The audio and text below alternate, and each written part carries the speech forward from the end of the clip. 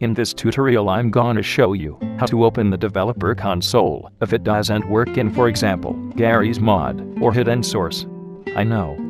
I'm a computer animated voice. I don't care. I'm still gonna show you this tutorial. Just keep watching. If you want it to work, go to your Steam library, then right-click on Garry's mod and choose Properties.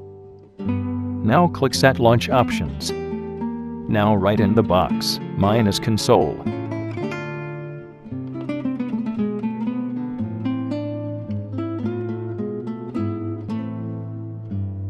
Now when you start Garry's mod or any other Steam game, because you can do this with every Valve game you own, it should look like this.